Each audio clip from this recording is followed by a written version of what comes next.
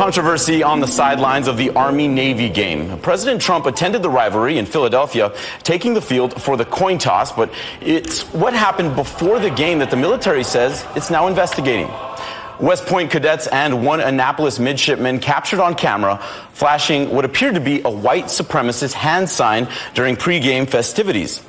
Now, this is social media here of the signal. It resembles the OK sign with the thumb and the forefinger joined together in a circle, the remaining three fingers splayed out behind in the shape of a W and a P, presumably for white power. It is viewed by groups like the Southern Poverty Law Center as a white power sign. The gesture, though, is also used in the so-called circle game. It's a kid's game where someone holds a sign below their waist, and if someone notices it, then the person making the symbol is able to punch the person who noticed it on the shoulder. Military officials say the intent this time is unclear. Joining me now to talk about this, Malcolm Nance, author and MSNBC contributor. Malcolm, you're a Navy veteran. What is your take on all of this? Yeah, I'm an old Navy veteran. That's bad for this whole take since I'm a chief. And let me tell you, as an old chief, I take a very dim view of their behavior in front of the camera. I cannot tell you whether it was a white power symbol or whether it was the, make you look game. One of them appeared to be the make you look game. The other one didn't. But you know what? I'm going to leave it to the commandant of West Point and the commandant, the commander of the U.S. Naval Academy, who, believe me, they are going to be going through this with a scythe. Because the good order and conduct and the appearance of probity and dignity of West Point and the Naval Academy have been breached. And that is precisely why by tomorrow morning, we're going to have some very decisive looks into precisely what happened. Is this a sign of the times? I mean, why does it seem like we're seeing more and more of these sentiments?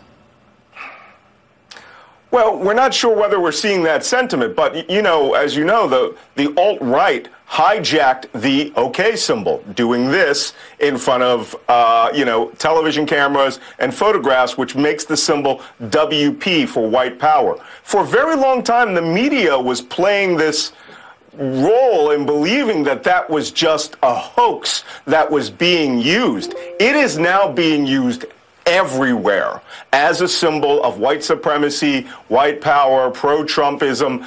We've seen police officers, including one who was on a security detail for the vice president, was fired because they were using these symbols.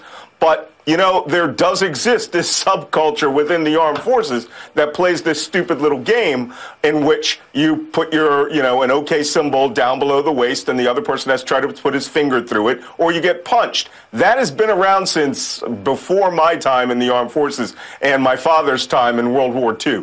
But what we're seeing now is you may be seeing people who have, not doing good order and discipline in the ranks, but you may also be seeing people who have an opportunity to present a white power symbol. And again, we are not going to be the arbiters of this. The armed forces are, and they are going to take an extremely dim view of it.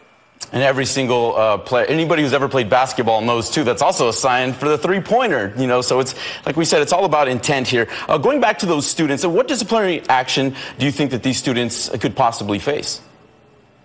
Well, they're already facing it. Because by the time that they got back to their buses to go back to the academy or up at West Point, they will have been identified by their senior non-commissioned officers or their senior cadets who were actually very clear who they were. By that point, it will have gone up the chain of command by today when they've arrived back at their academies. And there's already preliminary investigations being started at the, the cadet level and the cadet leadership level. Not to mention, there is a very large hammer coming down from the commandant's office and the commander's office at the Naval Academy. Because, again, this is now a national scandal, even though it might not be a scandal.